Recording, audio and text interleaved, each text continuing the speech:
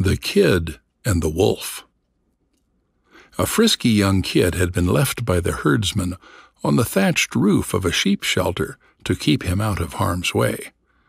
The kid was browsing near the edge of the roof when he spied a wolf and began to jeer at him, making faces and abusing him to his heart's content. "I hear you," said the wolf, "and I haven't the least grudge against you for what you say or do. When you are up there, it is the roof that's talking, not you." Do not say anything at any time that you would not say at all times.